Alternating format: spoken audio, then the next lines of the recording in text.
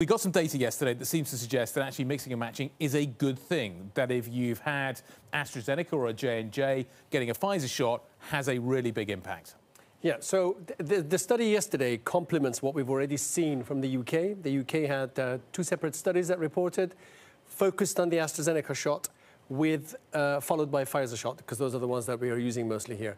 And that was only 2 doses. So 1 dose of Astra, 1 dose of Pfizer, Pfizer, Astra, and the best was a dose of Astra followed by Pfizer. Now what we got yesterday from the US was, but what about Moderna? What about Johnson & Johnson? Remember, it's 1 dose. So, of course, what ended up being the case is that when you look at antibody levels, if you give an mRNA vaccine, a Moderna or a Pfizer, to a person who had 1 dose of J&J, they get much better antibody levels than if you just gave them a second shot of J&J. Now, timelines, you need to wait maybe a bit longer for J&J. Yeah. Whatever the answer is, this seems better. But, Sam, if I'm not mistaken, what you're talking about is a traditional kind of vaccine and then your mRNA as that booster. What happens if you already got an mRNA? How do you mix and match? Yeah, so for that study, they did have a group of people who had either the Moderna or the Pfizer or the Johnson & Johnson vaccine.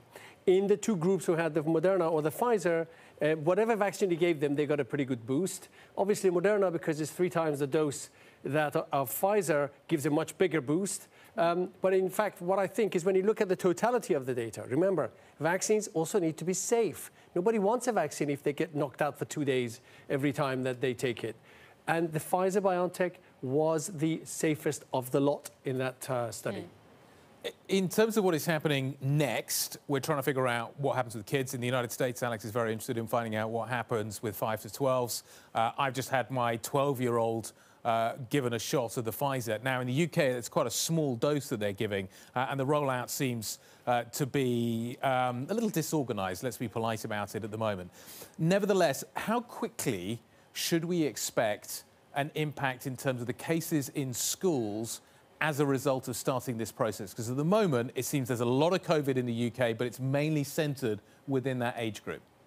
Yeah, I think if you really want to see an effect in terms of infections, then you're going to get into the 50, 60, 70% range again with this vaccine. You can't just have 1 dose in 20% of the kids and everything starts looking great, because it's not enough. The virus will find the other 80%. The virus will find the other 30% if you've got up to 70. But then, of course, you get that multiplier effect where you get the so-called herd immunity, and you don't get transmission that easily. So, Sam, based on that, how do you think the case count for schools in the UK is going to evolve? It seems like there's no mask wearing when they're older. Cases are really rising. How's that going to play out? Well, I mean, frankly, Alex, I think what's going to happen is that they're either going to get the vaccine or they're going to get infected. So, so in the next few months, if this carries on as it is, you will see a peak again, which is what happens. Every time you look at the virus, look at the United States, everywhere is kind of calming down in terms of case counts. So I think that's exactly what will happen. Immunity will set in, unfortunately, in a lot of cases because of an infection rather than a vaccine. Does it matter in that age group as much? We're finding ourselves in a situation where behaviour is now in the UK and elsewhere starting to get back to normal. Like, certainly that's just anecdotal experience of what is going on around me. Does it matter now that we do have these cases in this lower age group? In terms of the way that this is going to progress, this is the final group that's going to get vaccinated. It's the final group, it seems, that is getting COVID in large numbers.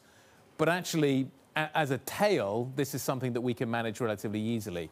Should we be concerned, therefore, as we watch the numbers on a daily basis, that they are still elevated? Or should we be basically saying, you know what, this is in an age group where largely it doesn't matter? So, Guy, if you're thinking about hospitalizations or death, which is one way of thinking about it. I'm trying to avoid both of those things, but yeah. No, of course. But if you think about just those very awful outcomes, then obviously younger folks don't get as a bad response to the virus. The problem is you have long COVID. You have the fact that they get knocked out of school for 10 days and everybody around them. So there is a sociological, school, whatever you want, educational, everything aspect to this. So the better the protected they are, the less disruption to everything around them and risk of long COVID is important.